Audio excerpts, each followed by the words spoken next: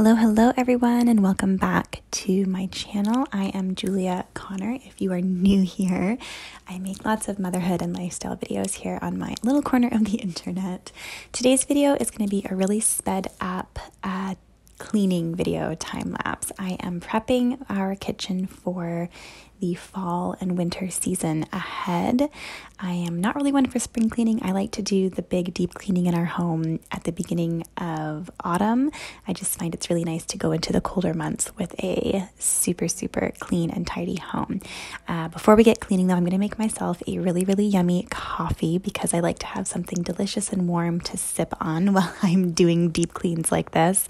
I'm going to leave my recipe in the description box down below. This is kind of like a keto bulletproof coffee, but then I started adding maple syrup, so it's not really a keto coffee anymore.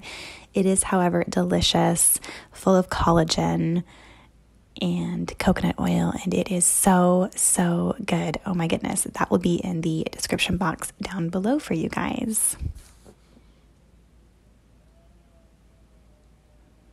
So just before we jump into it, I want to mention that I have created a free download for you guys. It's also going to be linked down below. It's a daily and weekly cleaning rhythms printable. So I like to have this up on the fridge just as a daily and a weekly reminder. And I thought I'd make it a cute little printable for you guys. If that's something you're into, if that's something you find you might need in this season of life, it definitely is very helpful for us. So that will be down below. So I'm starting off by just cleaning these dishes. It's the never-ending story of my life. And oh my goodness, look at that beautiful red tree. That is my view out the kitchen window.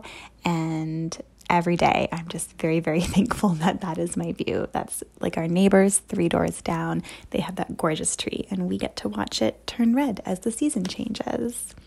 Once I'm done the dishes, I'm going to scrub out the sink. I'm using my homemade concoction. It's just baking soda and some Castile soap, and it does an amazing job. And I just scrub away and rinse away. Then for the first time ever, I'm trying easy off in the oven. I let this oven get real dirty. It's my shame. And I'm trying this for the first time, so I'm spraying it on, and we'll see. We'll see how that goes. Now I'm just starting on this side of the kitchen. I decided before cleaning I would do some refilling. So my little jar of coconut oil needed to be refilled. So I'm trying to get the various last bits of it out of this one jar. I'm melting it in some hot water so I can pour it in. And then I'm going ahead and I'm removing everything from the counter. This is a very crummy spot because it's where our toaster is. And I have to do this like once a week because it's just full of crumbs. But I am just using my homemade all-purpose cleaning spray. It's just like half vinegar, half water with a little bit of sal suds in there from Dr. Bronner's. And I am scrubbing away even underneath the cabinets because I find that just splatter from whatever's cooking on the stove can get up underneath those cabinets. So it's nice to give that area a little bit of attention every once in a while. And then I'm just wiping everything down. I'm going to come back to the stove when I clean out the inside of the oven later on in a few hours. So I'm just kind of going over that really roughly. And then I'm wiping down this tray. This tray gets gross. It's where we keep our honey, our coconut oil, our butter. So it gets gooey pretty often. And today I am finally giving it a good scrub. Same thing with our toaster. My goodness. Every time I clean these things, I can think to myself, Julia, why aren't we cleaning this like every single day? Because they get so gross so quickly. But it's all tidy. It's all good. And now you can see I'm just trying to figure out how I want to organize this space. I always think about moving things around, and then I always end up with the same stuff in the same spots. So that's okay. So I'm putting it all back, but I decided to take this opportunity to clean out and declutter my little utensil pot there. So I got rid of some wooden spoons that I never reached for, and some extra scissors. And that feels really good to have it not packed full anymore, a little easier to get things in and out. So now I'm going over to the other side of the kitchen, cleaning the light switches, as you can see, wiping down the walls and the counters. And then I'm wrapping a butter knife in my washcloth just to get under that little piece of quarter round there. That was our temporary solution to hide the gap between our new countertops and the wall. And it's still going strong, but it does get a little dirty under that edge. So this is my little trick for that. And it also works really well for around the kitchen sink, which we still need to add some clear silicone caulking in there so it gets a little dirty. But that works really, really well, the butter knife in the dishcloth. Now I'm just wiping out our dish rack. This thing gets really scummy really quickly. So again, I just use my same homemade cleaning scrub, and I scrub all of this and rinse it all away. Honestly, nothing works better than this homemade cleaning scrub. I'm always amazed at like how effective it is. Highly recommend trying that.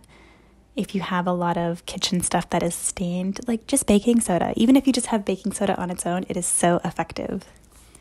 And now I'm trying to figure out how to arrange this corner. I'm such a sucker for seasonal decor, but we have a small kitchen, so I need it to be really functional as well. I ended up moving our water cooler to the fridge, even though it's a little bit more of a hassle to take it out and fill it up.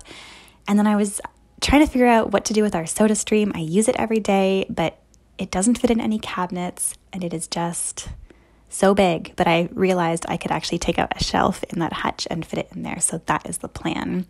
And then our blender I keep out because I use it like 4 times a day, which sounds outrageous, but we truly use it all the time.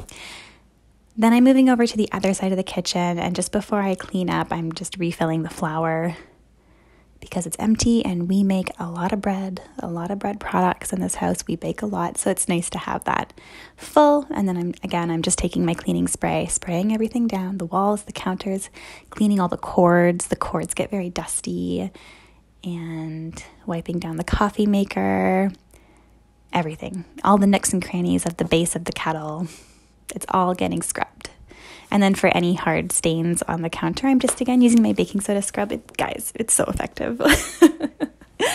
Plugging everything back in. This area doesn't change much because I know what I like on the counters here.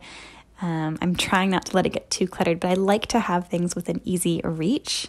So that's what works for me. And then this little cubby here it's where I kind of like tuck and hide away our bread maker, which I use occasionally, and this big bowl, which is where we keep like our potatoes, our onions, our squashes, which I'm kind of loving how the squashes now just kind of double as decor. And then I decided to quickly go over our cabinets and just give them a spray and a quick wipe. I'm always surprised at the little bits of stuff that's on our cabinets whenever I actually give them some attention. And then over in our little pantry nook, I'm not going to do too much because I just had a big coffee spill here. So I just cleaned out the inside of the microwave and underneath of that whole area like 2 days ago. So all I need to do is a quick wipe down and then a quick little zhuzh, I guess. So we had just gone to the apple orchard, so I'm piling all of our apples into that big bowl and getting that area ready because our grocery delivery order was supposed to come on this day. So I needed it to be tidy so I could unpack the groceries. Now I am just cleaning off the kitchen table. It needed a good scrub. Lots of crafts happen here. So lots of little bits needed to be scrubbed off of the table and off of the chairs. And then I was out of cleaning spray, so here I am making it. Again, it's equal parts vinegar, distilled water, and about a teaspoon of sal suds. And it works very, very well. Next, I'm going over to our appliances. I do use a stainless steel spray for this. I think it's Weinmann's. It just works so well. It works so well. I hate streaky stainless steel. It's such a pet peeve for me. So this is like my one slightly toxic cleaner, and I have to use it because I hate when the stainless steel looks drippy and just not good. Anyways, so now I am sweeping, moving on to the floors. This was very, very needed. I feel like now that I have a toddler, I'm sweeping.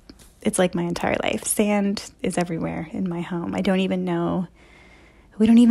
encounter that much sand, but it is everywhere. So it feels good to sweep and get that out from under my toes. And then I'm just going in with this Method cleaner for the floors for a quick mop. Apparently it's a no rinse. You don't have to rinse it. So I've been using it. The floors feel fine afterwards, and it works surprisingly well for something you don't have to go over again and rinse.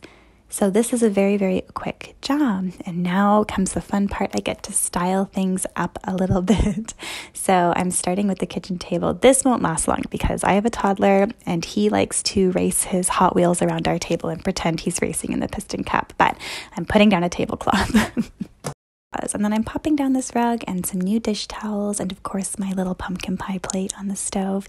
And that is that. This feels just like a big, deep exhale. It's so nice when this space is super tidy, super squeaky clean. I just feel like, oh, it's just so nice. It's such a good feeling. I know you guys get it. So I hope you guys enjoyed hanging out with me. Thank you so much for watching. Again, don't forget to check out the description down below. And yeah, thanks again for watching, and I will see you in my next video.